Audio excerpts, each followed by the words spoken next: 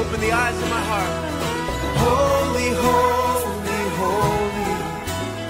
You are holy, holy, holy. And thanks, Pastor Sean, for giving me the chance to do this. Feel it?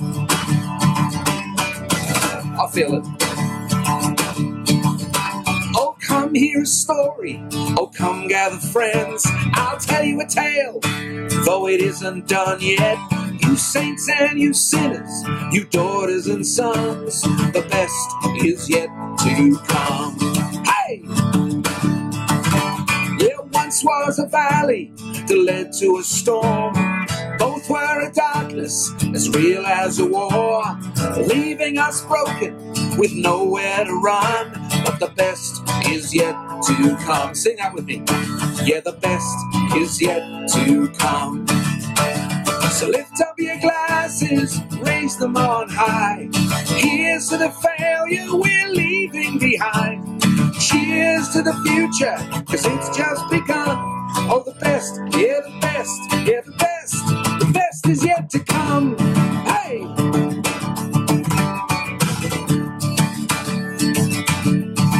Yeah, we'll drown out the voices inside of our heads, and we'll bury the critics as though they were dead, and we'll prove to the cynics who said it can't be done that the best is yet to come. Sing it with me, peeps.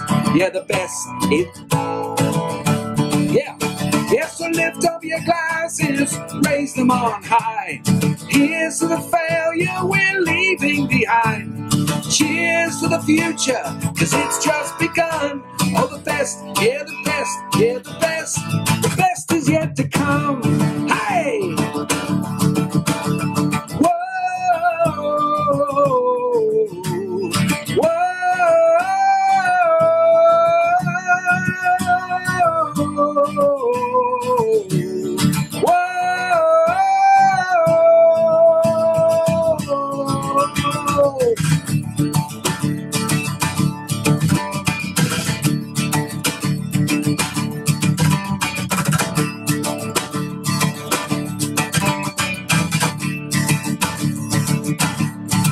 Yeah, well, this is our story, not where it ends. As long as we're breathing, it isn't done yet.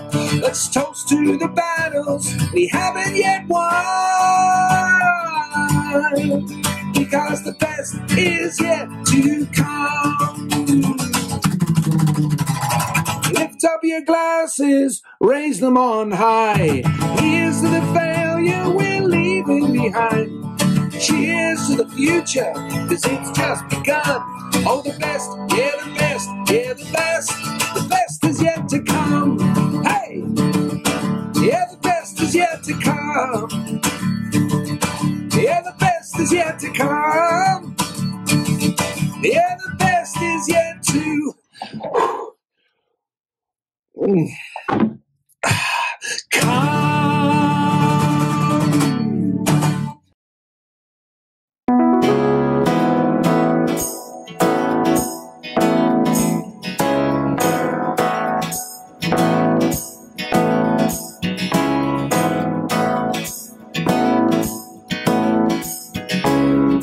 Why should I be lonely, long for heaven and home, when Jesus is my portion and a constant friend I know?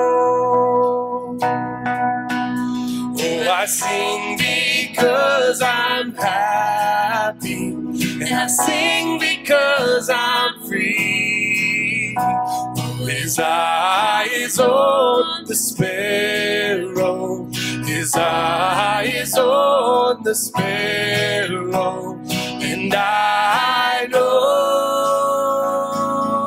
he's watching me.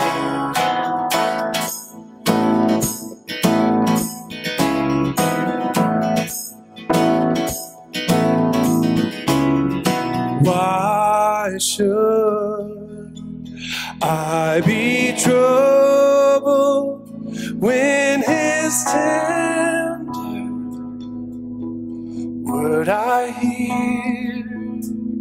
Yeah.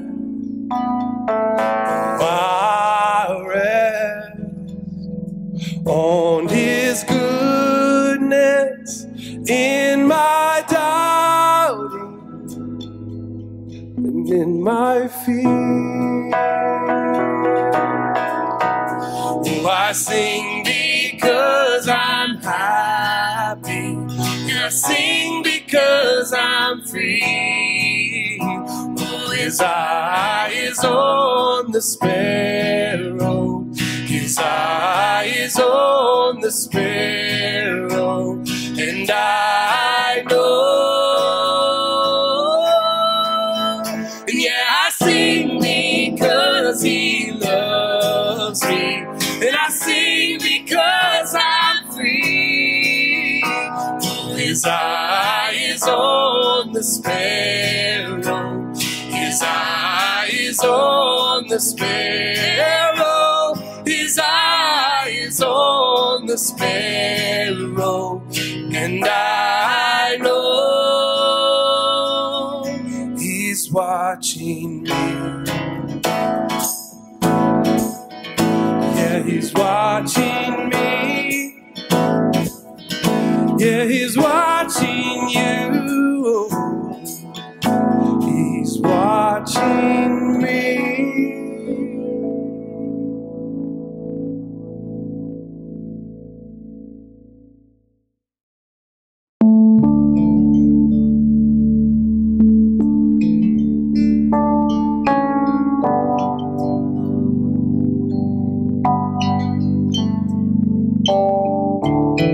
There's nothing worth more that will ever come close.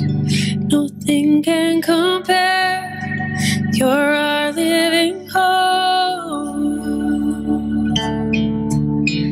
Your presence, Lord.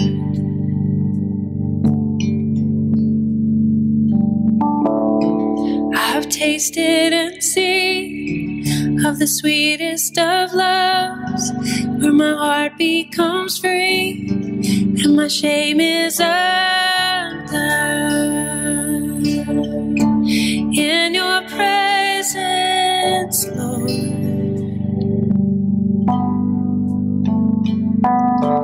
Holy Spirit, you are welcome here. Come flood this place and fill the atmosphere. Your glory, God, is what our hearts long for. To be overcome by your presence, Lord.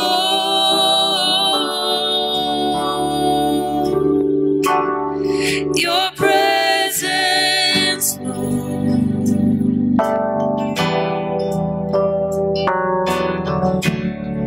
There's nothing worth more that will ever come close. Nothing can compare.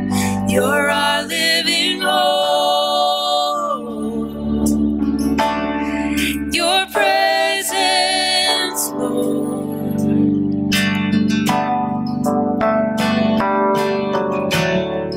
I've tasted and seen of the sweetest of loves, where my heart becomes free and my shame is undone. In your presence, Lord. Holy Spirit, you are welcome here. Come flood this place and fill the atmosphere. Your glory, God, is what our hearts long for. To be over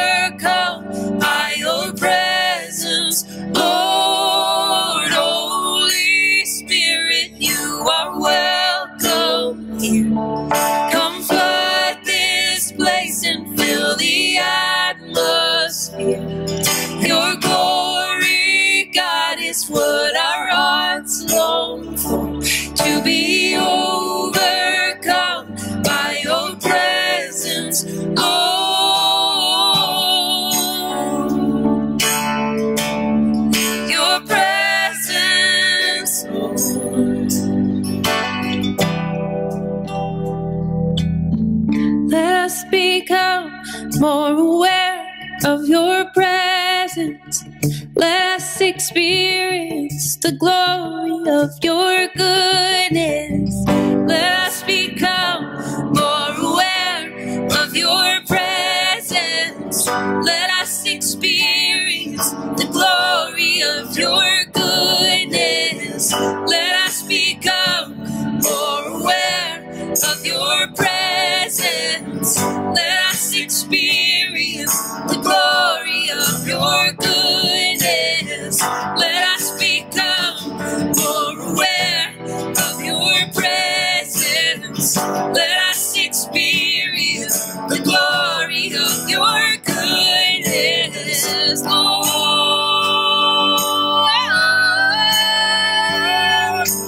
Holy Spirit, you are welcome here.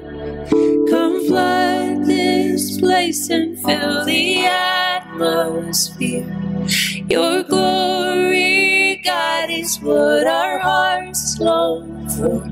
To be overcome by your presence, Lord.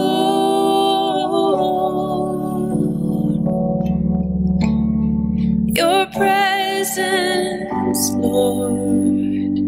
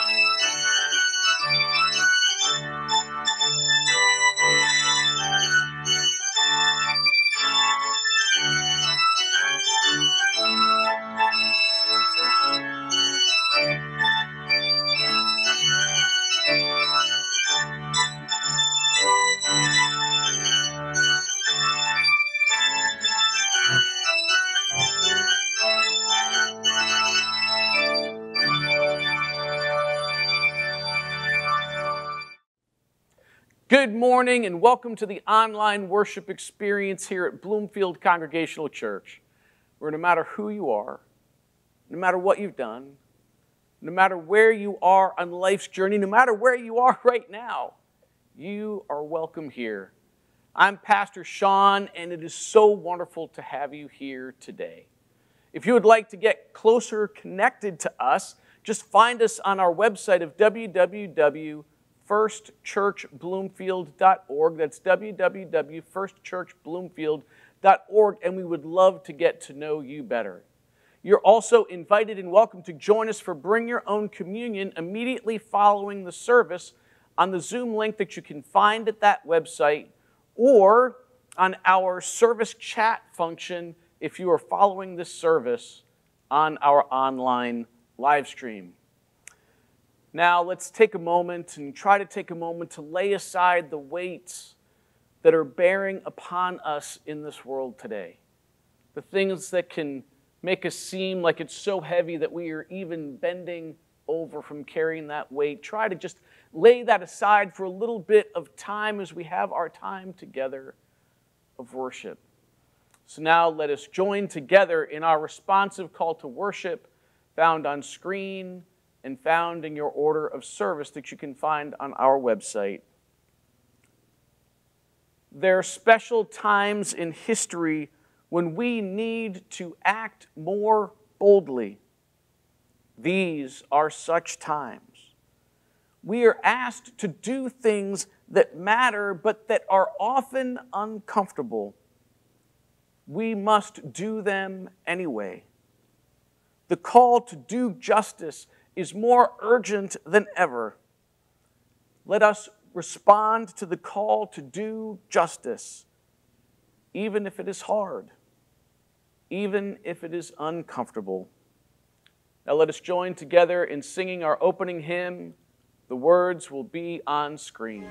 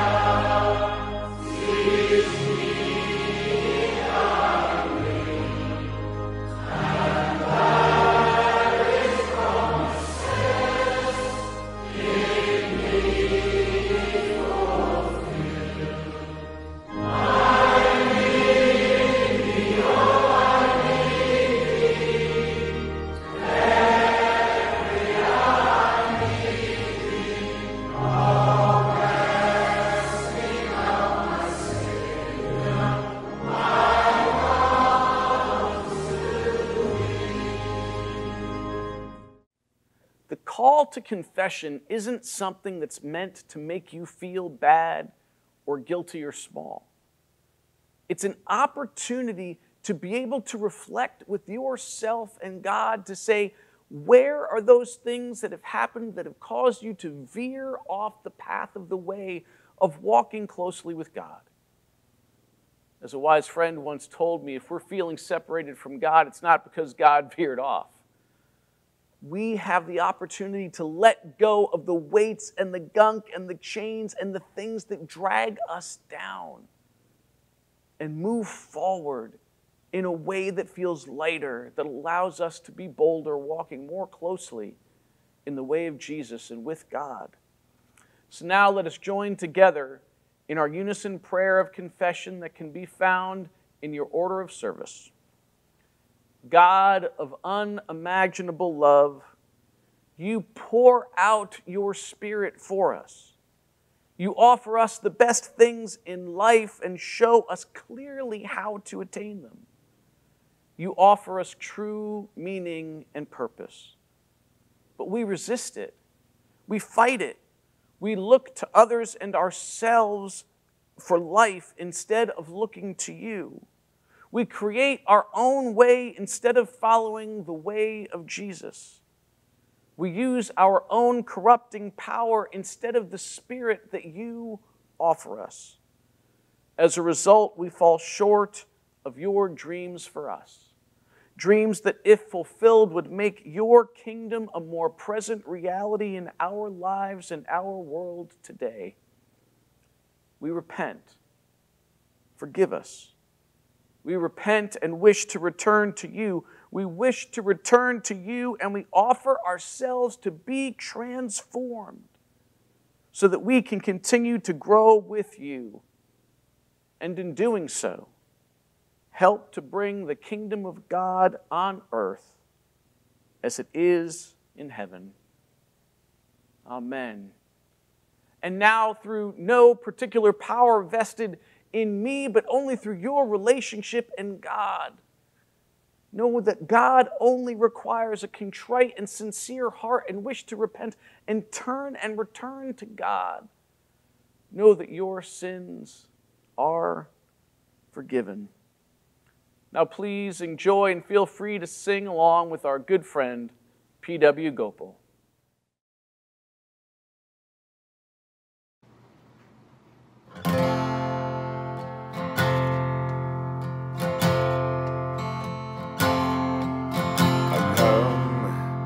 Garden alone, while the dew is still on the roses, in the voice I hear falling on my ear, the Son of God discloses, yeah.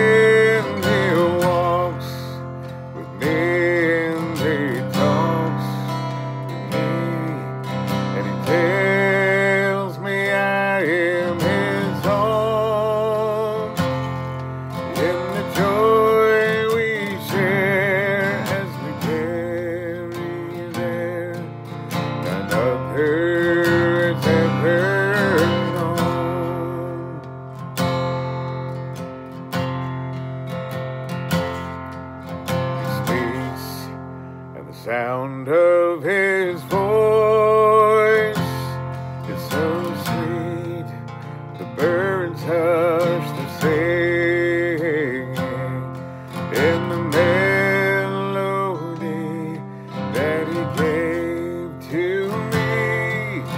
Within my heart is ringing, yeah.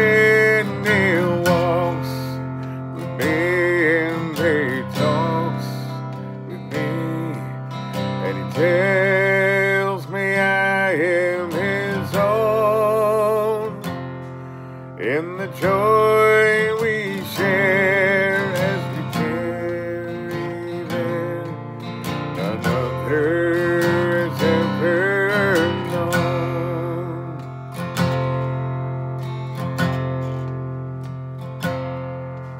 I'd stay in the garden with him, though the night around me be falling, but he bids me go through the void.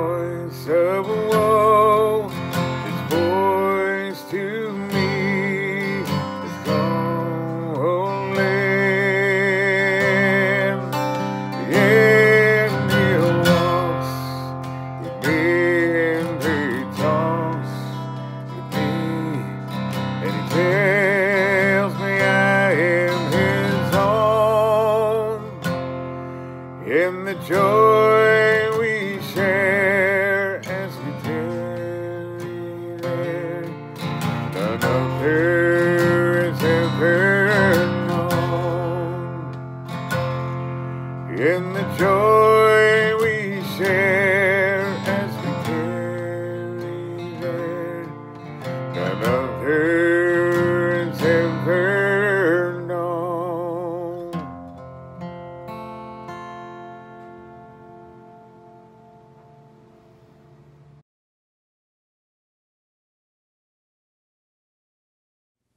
It is now time for the pastoral prayer followed by the Lord's Prayer. Gracious God, we ask for your support.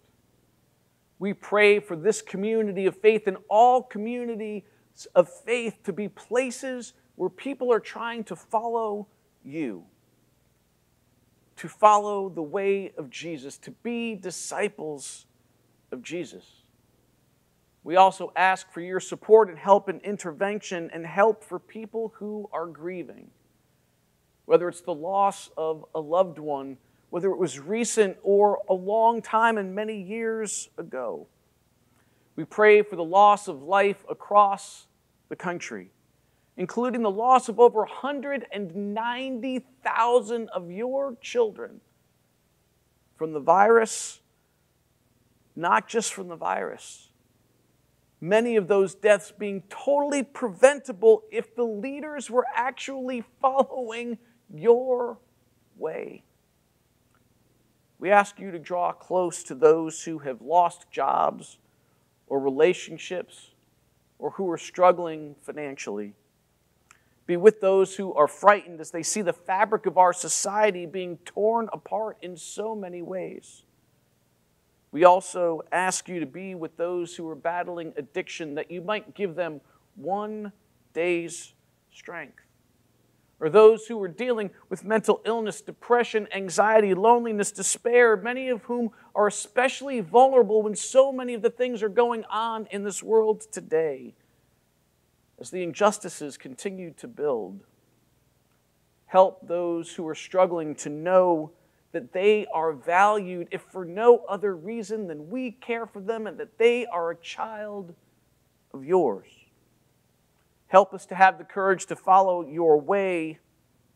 We ask you to walk with us and be by our sides in ways that we can feel, to help embolden us and give us strength for the path ahead.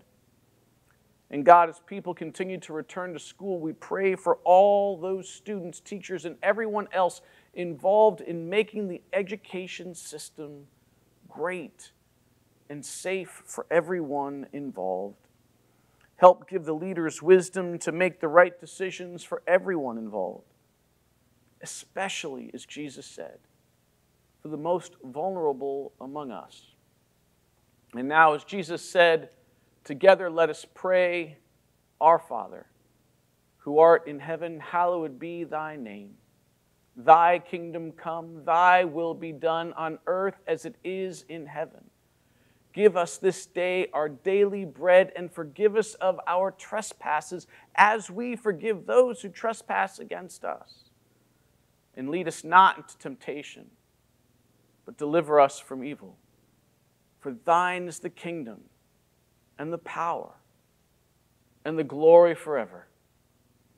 Amen.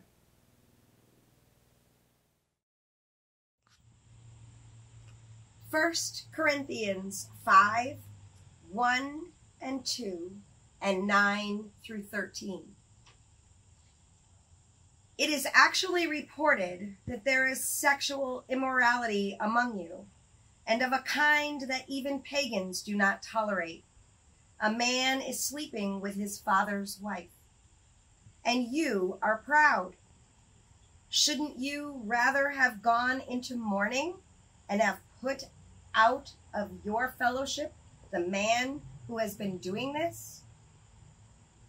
I wrote to you in my letter not to associate with sexual immoral persons, not at all, meaning the immoral of this world, or the greedy and robbers or idolaters, since you would then need to go out of the world. But now I am writing to you not to associate with anyone who bears the name of brother or sister, who is sexually immoral or greedy, or is even an idolater, reviler, drunkard, or robber. Do not even eat with such a one. For what have I to do with judging those outside? It is not those who are inside that you are to judge. God will judge those outside. May we have wisdom from these words.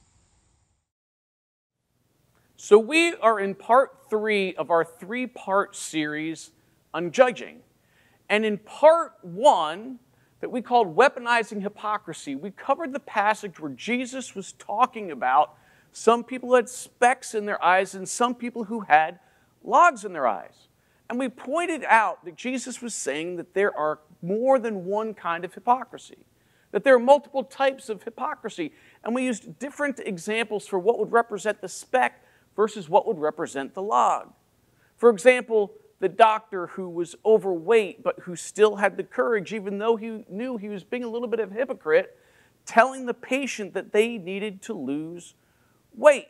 There is hypocrisy, but not a big deal there because he's trying to do something good.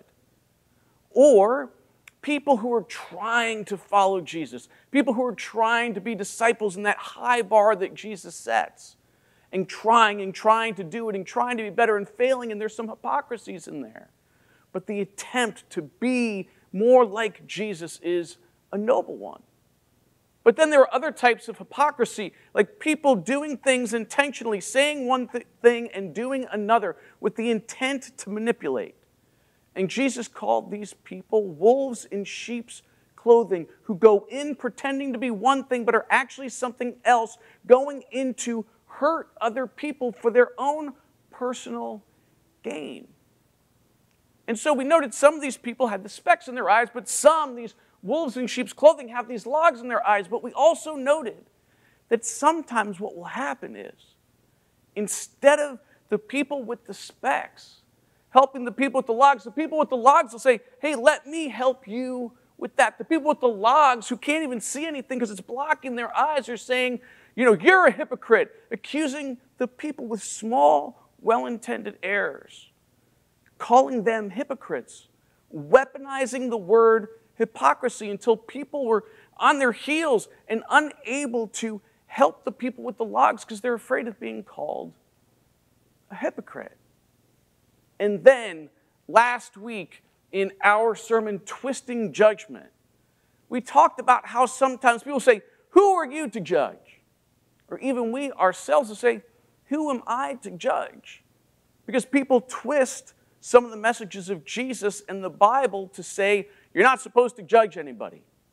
When in fact, that's not what Jesus says at all. Jesus doesn't say, don't judge.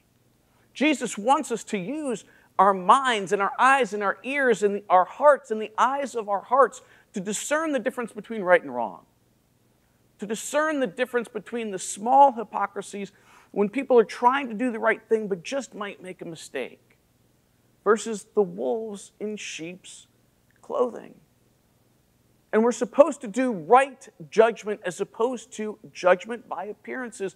And we noted some of the desperately sad and evil hypocrisies and judgment by appearances that we see today. But we're not supposed to judge by people's appearances, but by right judgment. And we are supposed to call out the people who are doing those things. We're supposed to be calling out the people with the logs in their eyes. We're supposed to be calling out the injustices. We're supposed to be thinking about what is just and unjust and use our intellects and our spirits to know the difference between right and wrong. Because both Jesus and then the Old Testament prophets like Micah, it's noted in Micah chapter 6, verse 8, where God says, what do I expect of you but to do justice? You can't know what the difference between doing justice and injustice is unless you're judging between the two things. You can't go and correct the injustices unless you are judging and assessing a situation to be unjust. And that is what we are called to do justice. But to be humble about that and make sure we're keeping ourselves in check with whether we have a speck or logs in our eyes, so that we're keeping ourselves humble and doing the work with mercy. So now we are in part 3 of the series, and this is called Course Correction. Because when we're doing this, we need to know, who are we going to correct? Who are we called to correct? Who does the Bible, who does Jesus, who do the other major people in the Bible call us to correct, and how do they call us to do that? So we are going to go into part 3, Course Correction.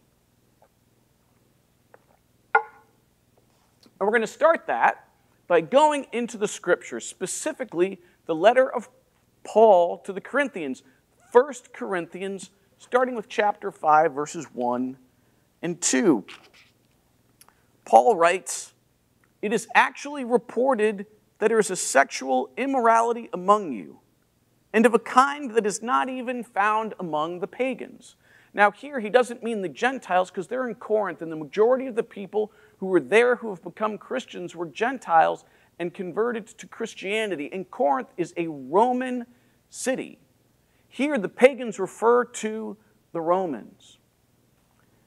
"And is of a kind not even found among the pagans, for a man is living with his father's wife." He's talking about incest here, but not incest with the son with his actual mother.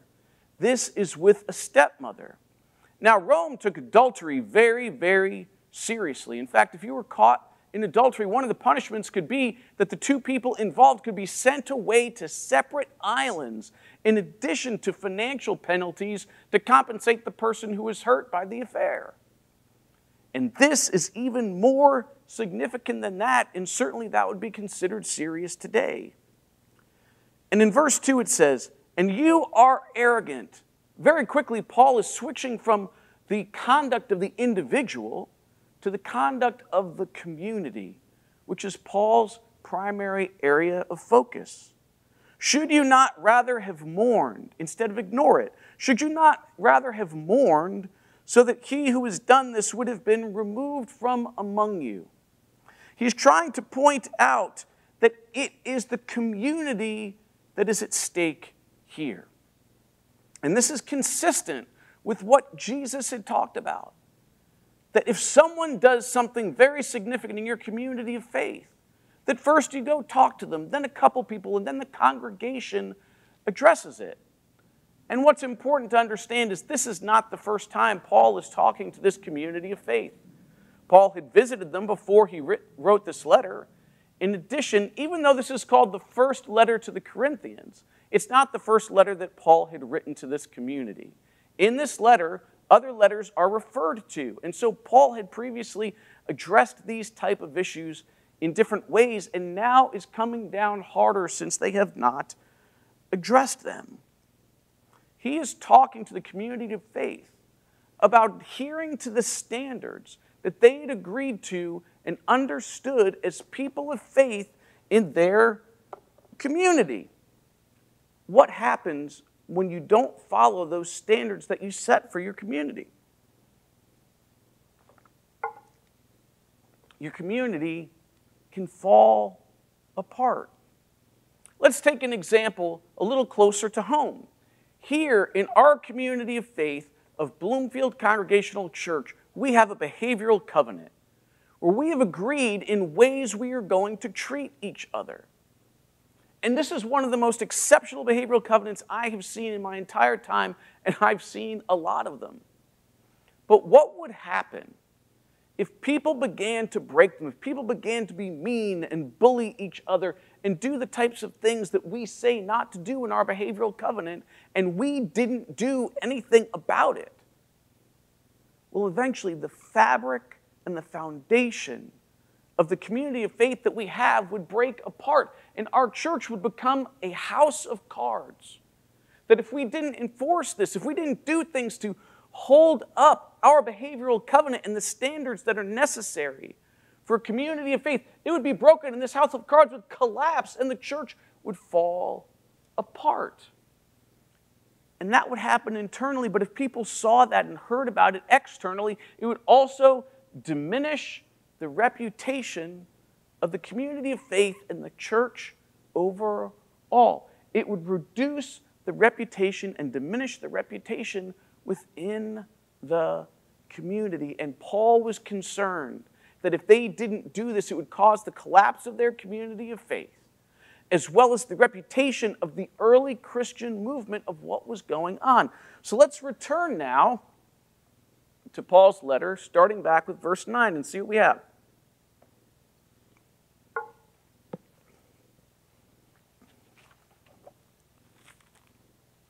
Verse 9, I wrote to you in my letter, that's referring to one of the previous letters I was talking about before.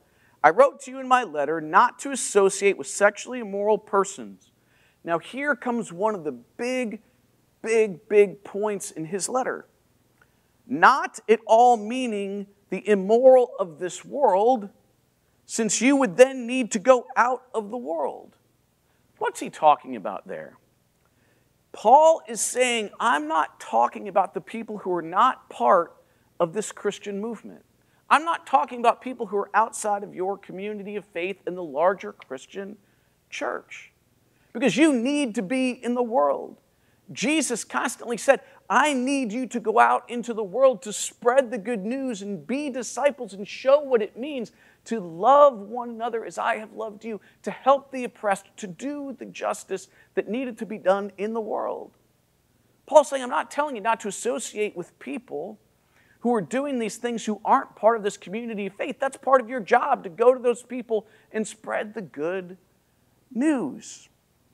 He said in verse 11, but now I am writing to you not to associate with someone who bears the name brother or sister, someone who is part of the Christian community, the overall Christian movement, who is sexually immoral or greedy or is an idolater or reviler, meaning someone who viciously attacks other people verbally, a drunkard or robber. Do not associate with them. And he added to the list than he had talked about with the people from the world. The list was longer for the people who were part of the Christian faith. Not even to associate them. So I wonder, not just associating with them, I wonder when you hear this description, sexually immoral, greedy, worships things more than God in the Bible, insults people viciously constantly, is drunk, whether it's on wine or on power, and steals from other people, whether you can think of anybody today who fits that description. And not only are we not supposed to associate with them, there's some people who say that that individual is described in the Bible. Well, he is. Just here, not where they expected it. And Paul says, do not even eat with such a one. To which you might say, well, didn't Jesus sit down with the sinners and tax collectors and the others? But Jesus was sitting down with the people Paul is saying it's okay for the people to go to as well. They were not yet part of the community either. Paul would still encourage the people of the community of faith to go to those people outside the community of faith and sit down and have dinner and eat with them, just like Jesus said.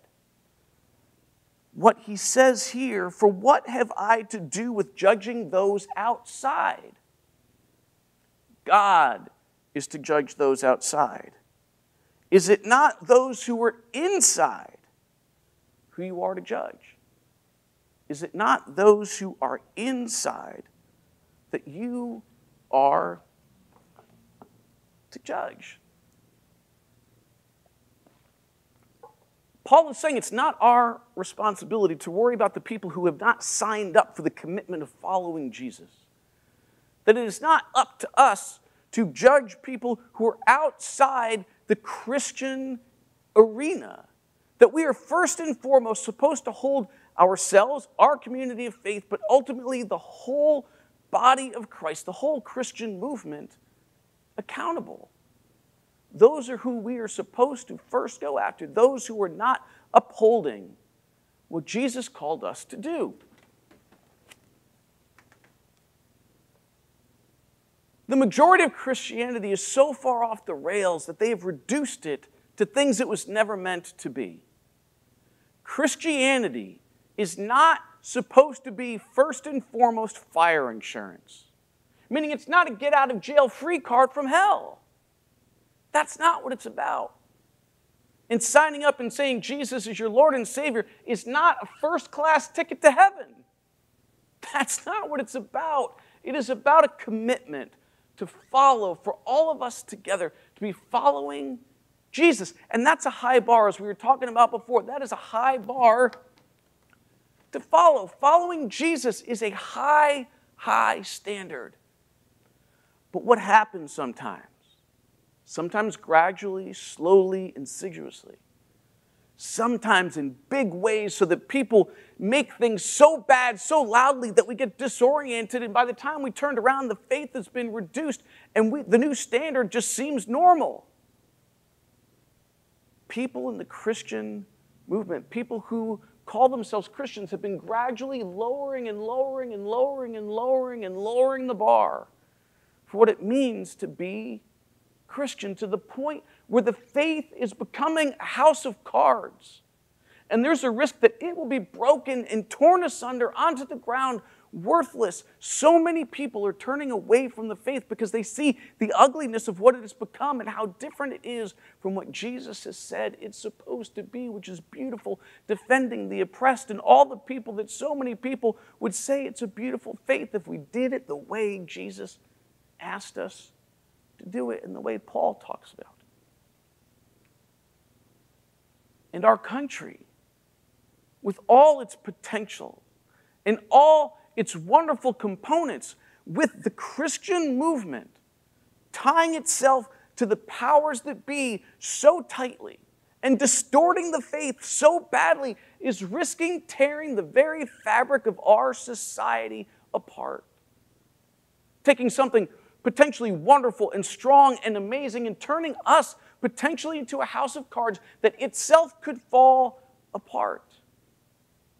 We need to take action now. We need to take action in the way that Paul was describing, the way that Jesus describes for those who call themselves Christians. Because what's happened is we haven't just gone a little askew.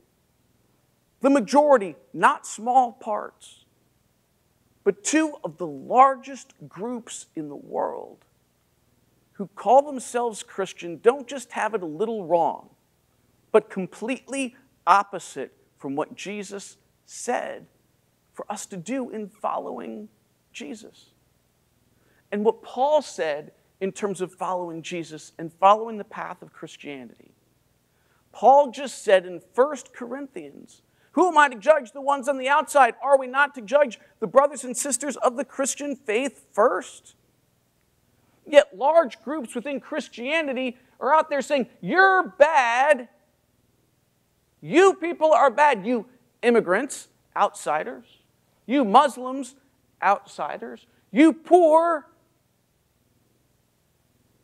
Anybody who is not in with their group. Which is the exact opposite of what Paul said. And yet another enormous denomination.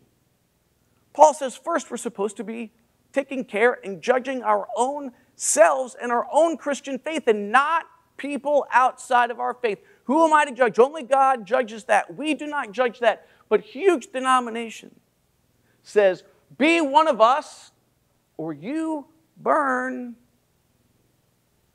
in eternal hellfire. That is the opposite of what Paul says, the opposite of what the Bible says, the opposite of Jesus' message of love and justice. We need to act. The time is now.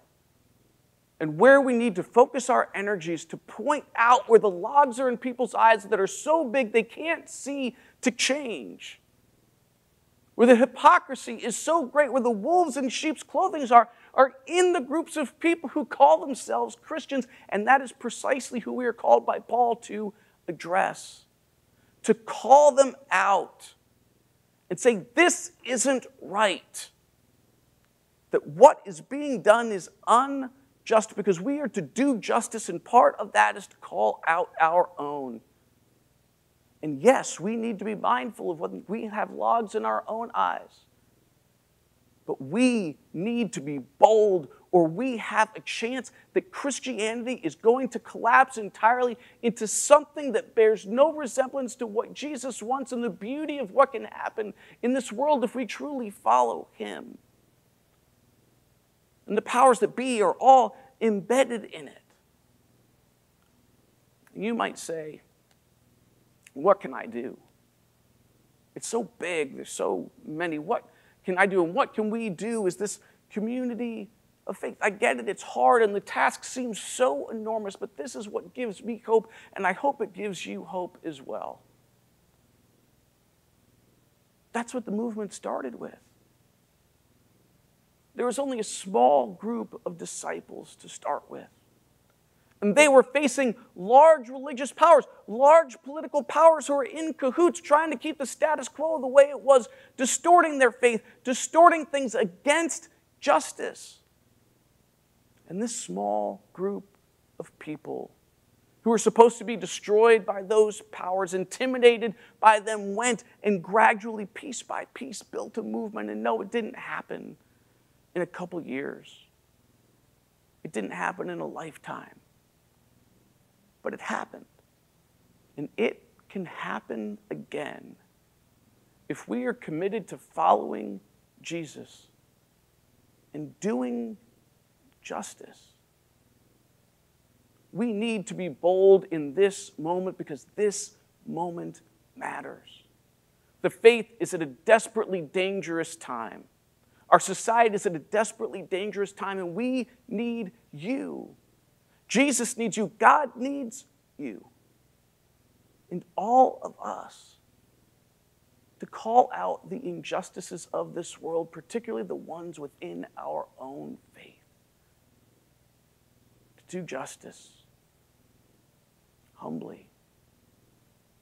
That's what we're called to do now boldly. So let's do it. Amen.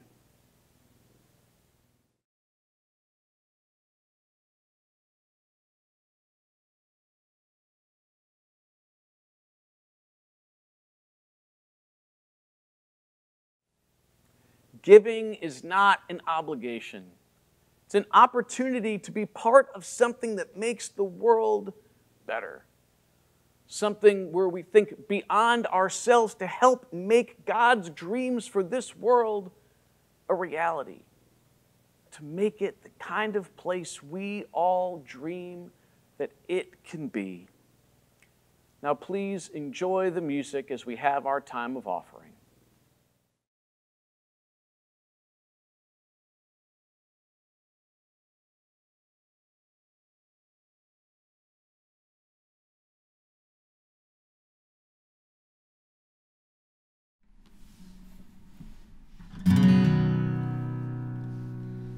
In the morning when I rise, in the morning when I rise, in the morning when I rise, give me Jesus,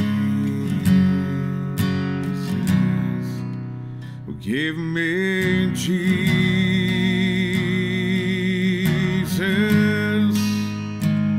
Give me Jesus,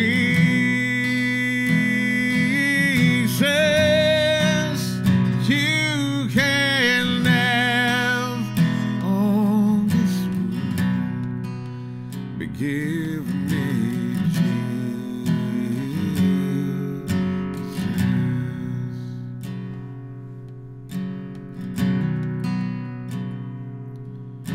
And when I am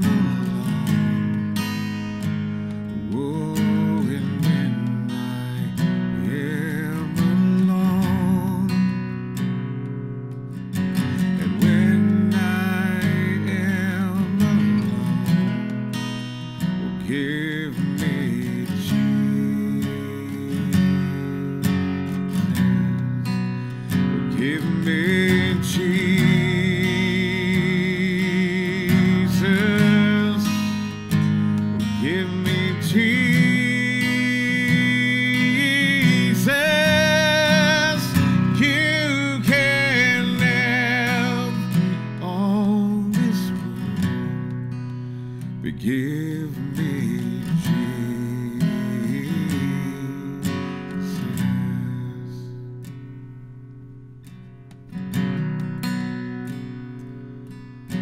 And when I come to rise, oh, and when I come to rise, and when I come to rise, give me Jesus.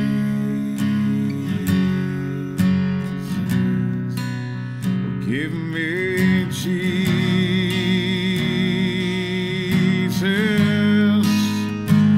Give me Jesus.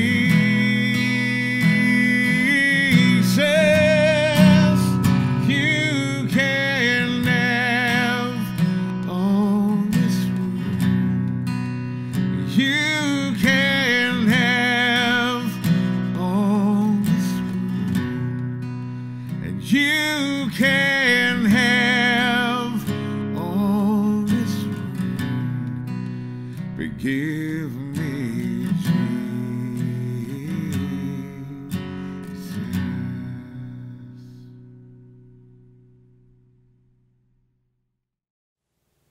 God of abundance, thank you for all of the gifts and the blessings in our lives, for each of the blessings that the people who are watching this service and experiencing this service have had the benefit to enjoy this week, this month, this year, and in their lifetimes.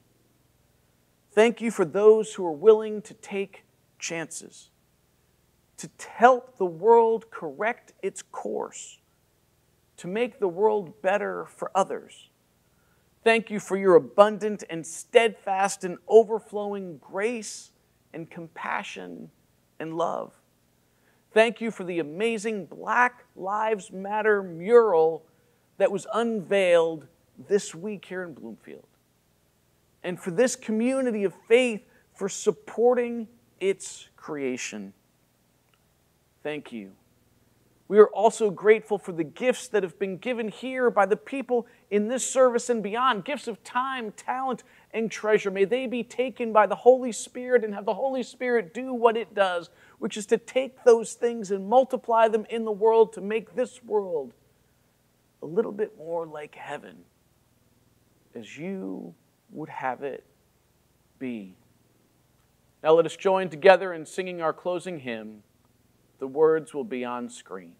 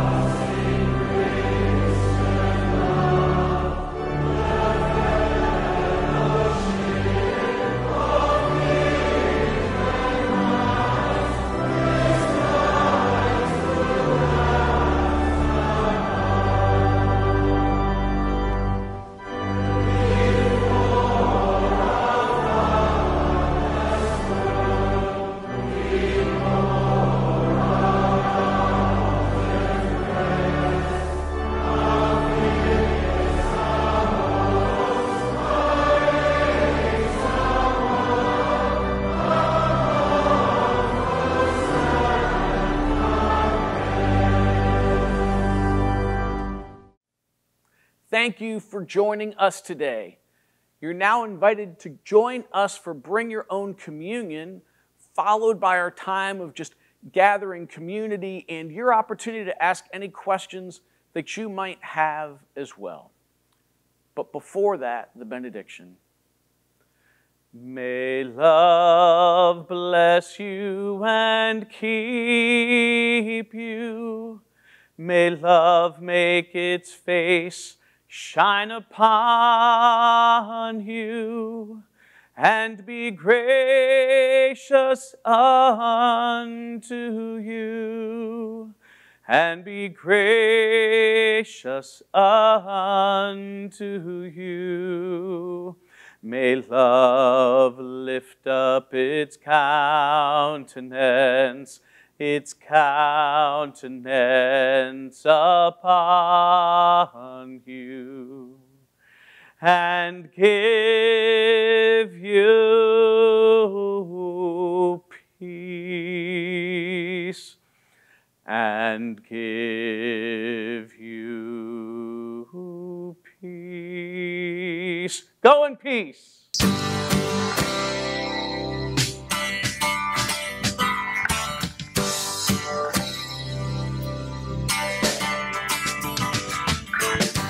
This is not an age of faith.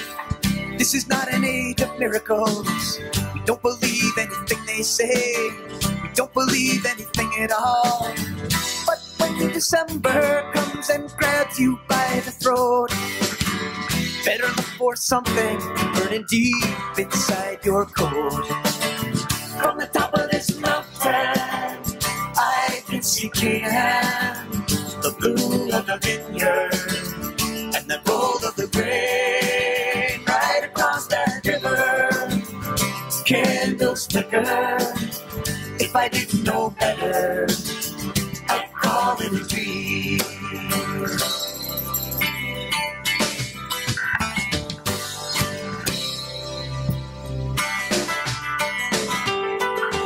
Well, the walls of Jericho and the walls of Jerusalem came tumbling down long ago, and they never got built again. Will you stand in the rubble where the rocks and bullets whine? Will you stand in the garden, reach your hand across the line? From the top of this mountain, I can see Canaan, the blue of the vineyard, and the gold of the grain. Right across that river, candles flicker. If I didn't know better, I'd call it a dream.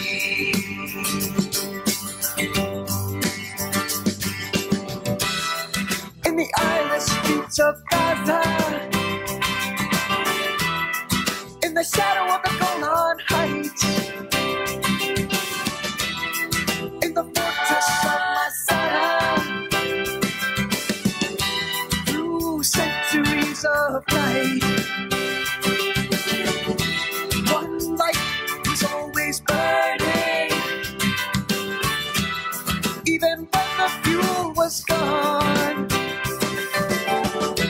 One light was always burning, oh, and the light burns on. From the top of this mountain, I can see Canaan, the blue of the vineyard, and the gold of the grain. Across that river, candles flicker. If I didn't know better, I'd call it a dream. From the top of this mountain, I can see Canaan, the blue of the vineyard, and the gold of the grain. Right across that river, candles flicker. If I didn't know better, I'd call it a dream.